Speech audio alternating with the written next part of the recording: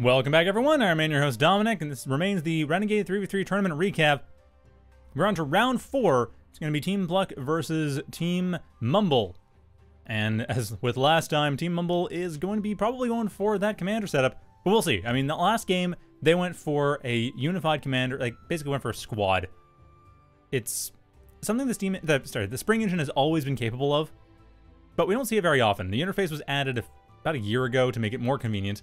And we see it occasionally, and that's what Team Mumble did, and I think they might be doing it again, but I'm not sure since their starting locations are kind of far apart. Sorry, it's this Team Pluck. Team Mumble is actually considerably closer. Team Mumble in blue this time. We have Wesley going for the Tank Factory, psaniac going for the Hovercraft Factory, and Connetable going for the Spider Factory. While on the other side, we have izirayd going for the Airplane Factory, DeinFreund with tanks as well, and shields from Firepluk in that proxy position. And actually, at this point, wow, this is actually positionally an advantage for Team Pluck. Right off the bat, they are set up to more effectively take the map.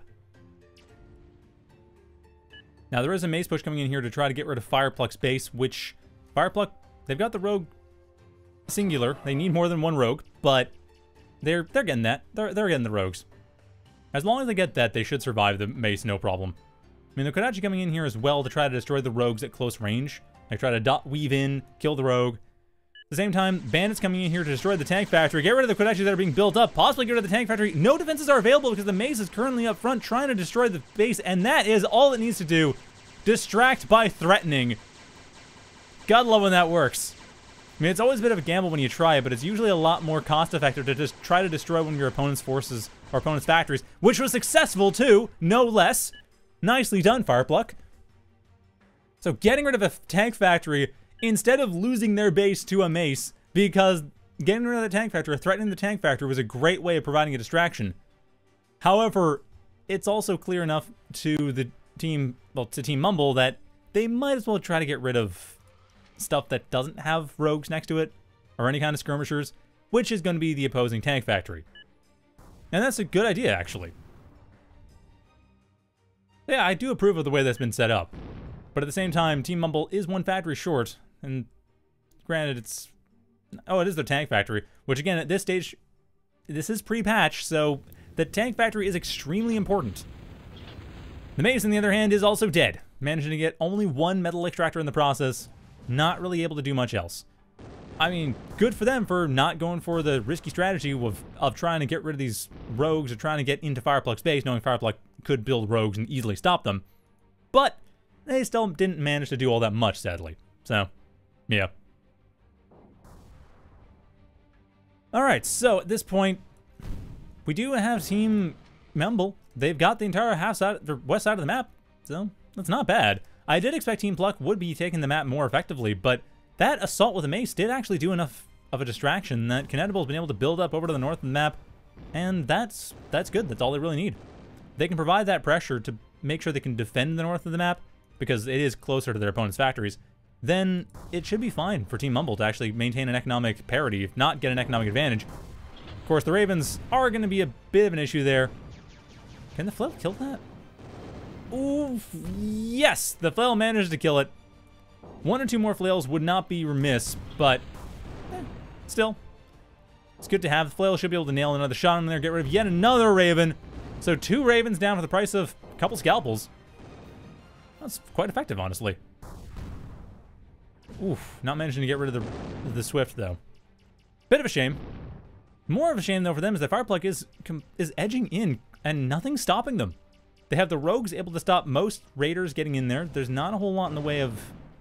oh, sorry, the rogues not stopping the raiders. The rogues stopping any riot units. The raiders being stopped by all the lotuses and pickets. So at this point, what's needed is some kind of assault force. Like, get a few knights. Or maybe not knights. Get glaives with knight supports. Or glaive and Ronin. Actually, glaive Ronin would be the best option. Knights would take it too long and be too vulnerable. Knights would help push through the static defense. I guess actually, yeah, glaive knight wouldn't be a bad idea now that I think about it. At any rate, nice harassment going on in the back here, though. So at the very least, Team Mumble is able to get rid of some of izirayd's attempts to expand. That sneaky crane. Almost thought it could get in. Almost thought I could just get free metal, but nope. Team Mumble's still behind, though. They need to get a bit more going for them. They're 5 metal per second behind, which isn't too bad, but their army value is also a little bit lower. I mean, Team Pluck has dealt more damage. Team Pluck is in a bit more of a forward position. And is also managing to get rid of the northwest expansions that were built up sneakily by Connetable. This is what I was talking about. Connetable needs to be able to defend that northern expansion because DeinFreund is right there. At the same time, though, very smart move here with these glaives. The airplane factory doesn't have a whole lot of options to deal with glaives. Like, it's not like gunship does, but airplanes don't. The only real option is Swifts, and it's difficult to build enough of them to be effective. So, very smart move here. Oh yeah, and the Phoenixes as well, which you don't see built very often.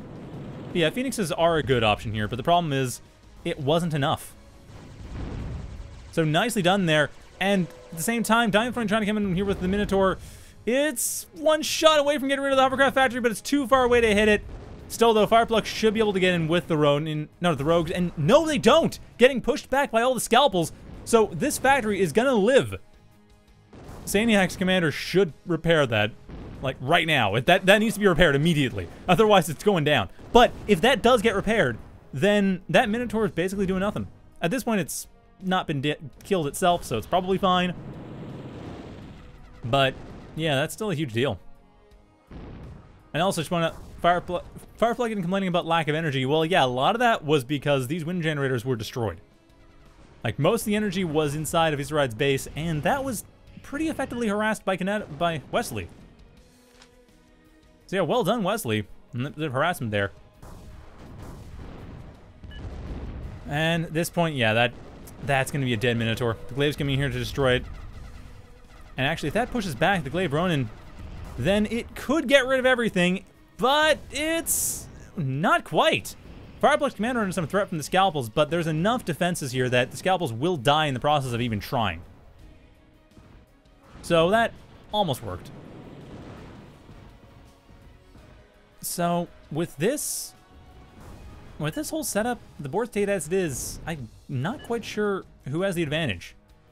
I mean, Team Pluck has dealt more damage. Team Mumble is slightly better off economically. They definitely have the reclaim to work with. But Team Pluck is still pushing in hard. It's just a matter of whoever gets in one more really good harassment. Like, if someone gets in a few good shots, getting rid of a few metal extractors, maybe some power generators, that could probably push it over the edge. However, the Cyclops is another thing. If that gets built up, that's also going to push it over the edge.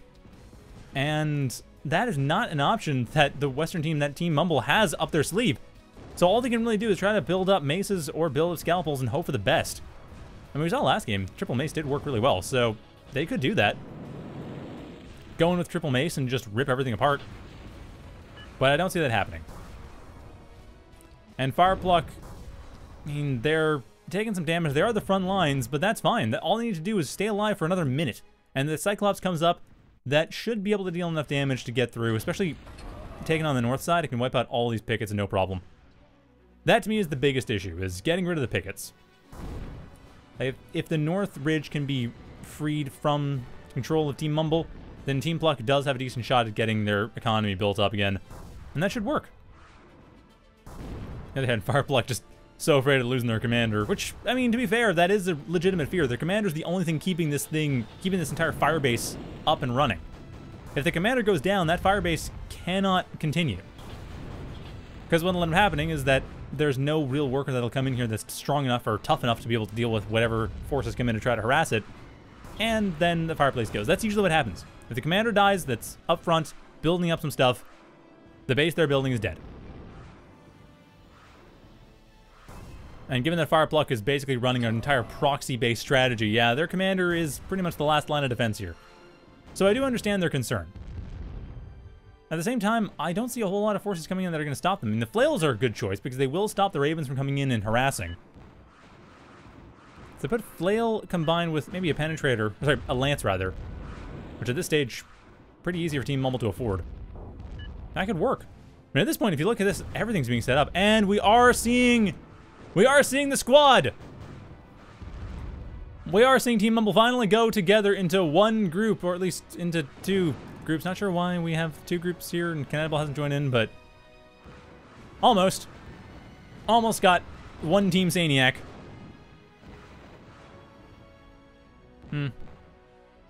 Well, at any rate, this south side is being pretty well defended by two players at once.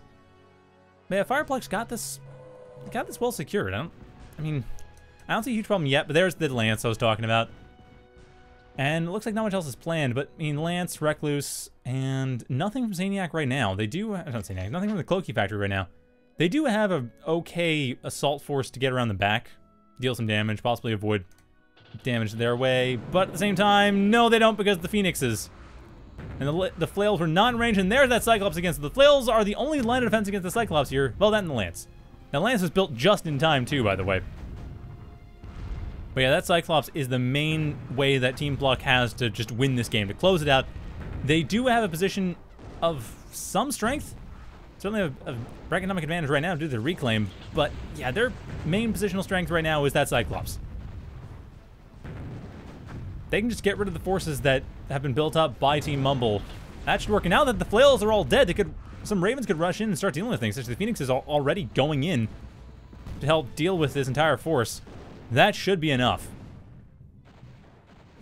One of the two commanders for the bottom side here of Team Mumble are doing their absolute best, or at least their absolute darndest, to trying to make things work, but no, it's not working. The Lance goes down thanks to the combined Rogue and Phoenix assault. Cyclops still needs a bit of repair to make it perfectly safe, but the Cyclops could probably just rush in there right now and kill everything. And no others are forthcoming yet. Probably will be soon enough, but still, more Lances are forthcoming, and that is a bit of a threat. That Cyclops needs to attack now. DeinFreund is being very precious with that, and I can see why, but at the same time, they only have a few seconds before the next Lance comes up, and that is the main threat of the Cyclops. So when that Cyclops attacks again, it's not going to be that much easier. If anything, it's going to be harder. The only thing kind of working in favor is that, well, okay, maybe not. I was going to say that the Air Force can't get in, but I realized, no, the chainsaw is actually causing major headaches as far as that's concerned. Like, yeah, that's a problem. So, no, I'd say no. The Phoenix can't really get in. The Lance is up. Cyclops going in to try to do something. I mean, the Cyclops should be able to get some damage. Actually, the Lance is way out of position. What is the Lance doing? Lance, what are you doing? You're not going to hit the Cyclops from there. Okay, this is it. Team Pluk's got it. Cyclops pushing in here, and the Lance cannot really deal with it. Does not really have line of sight either, so at this point it can get rid of a couple Minotaurs. Can't really get rid of the Cyclops. So, right now, that's it. That Lance now being completely surrounded, unable to get any value, and with that, the south side of Team Mumble is going to be completely destroyed, and it doesn't look like there's a whole lot left. Psaniac calling to resign, and that is it. Team Mumble throws in the towel, so they go 2-2, and Team Pluk, I think, is undefeated. I have to double check the results for a sec, but I feel like Team Pluk didn't actually take any losses. Let's see. 1-1-1, and yep, 4-0 for Team Pluk. So they go into the elimination round with the best seed. While Team Mumble, on the other hand, goes in with the worst seed, so they will be fighting each other right off the bat. At least if I've gotten the logic of it right, which I believe I did. So yeah, that will be up in a couple seconds, so stay tuned. We will have... where am I? Yeah, so we will have the elimination portion of the tournament in a couple minutes once I get that part set up. So stay tuned. Back with that. And yeah, get some tea or something. People were talking about how when I mentioned space tea, they kind of wish they got tea. Yeah, go get some tea. Or whatever your drink of choice is. Maybe a couple minutes. So you got time to brew up a cup of tea. Anyway, be back in a bit.